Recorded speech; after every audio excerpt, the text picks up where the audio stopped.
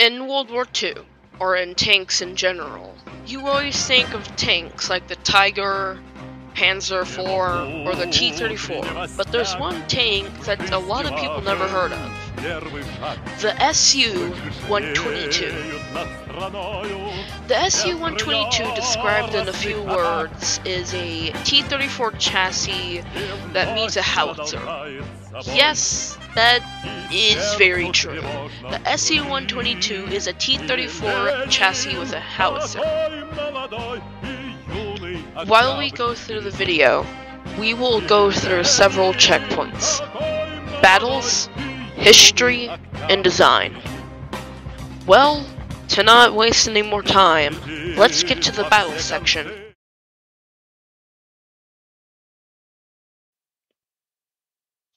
Due to how the German Stug and other anti-tank weapons performed, the Soviets were interested in the design of the Stug, and then later gave the command to get its design in and its production to be started. Now, as I know you're probably gonna have some questions, you may ask yourself this: why not a tank with a turret?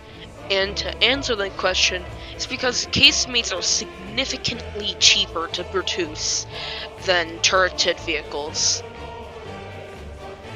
Before starting production, the Soviets get a base tank, which at the time was T-34, and then converted it to have a 45-degree sloped armor with 45mm of armor as well. After a series of tests and redesignations, the final name was SU-122. Over the process of the tests, they modified the SU-122 with vision slots being removed, a commander periscope being added, and he even renovated the inside of the tank. In the start, in December 1942 to the summer of 1944, 1,100 to 1,200 units were produced, with an amount of 100 each month.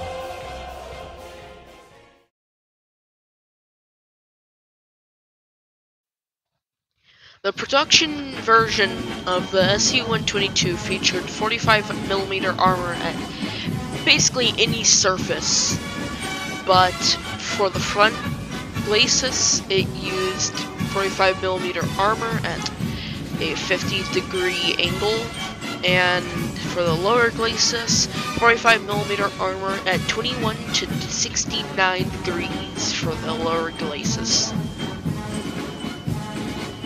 The sides included even weaker armor at 45mm armor at a 17 to 41 degree angle, and 45mm below the hull above the tracks.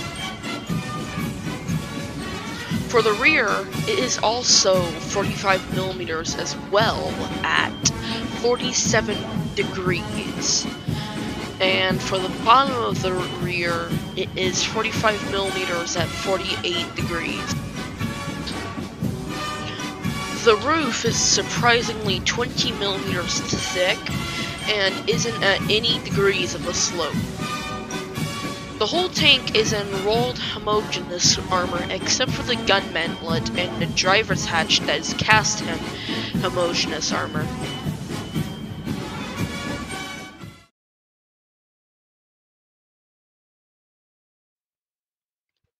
The SU-122 never had any mass-produced variants except for only two: the SU-122M and SU-122-3. To start off, let's start with the SU-122M.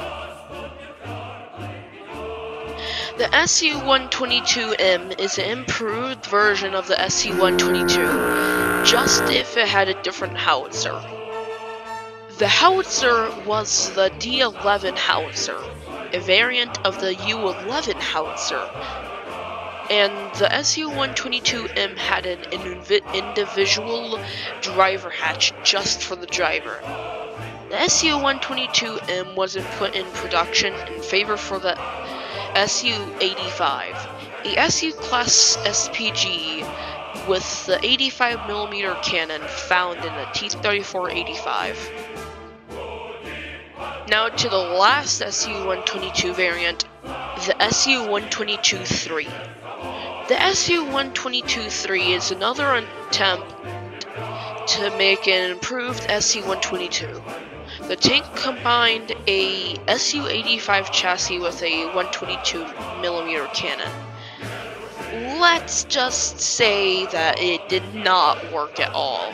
The recoil system and the poor anti-tank abilities caused the SU-122-3 just to be another failed attempt.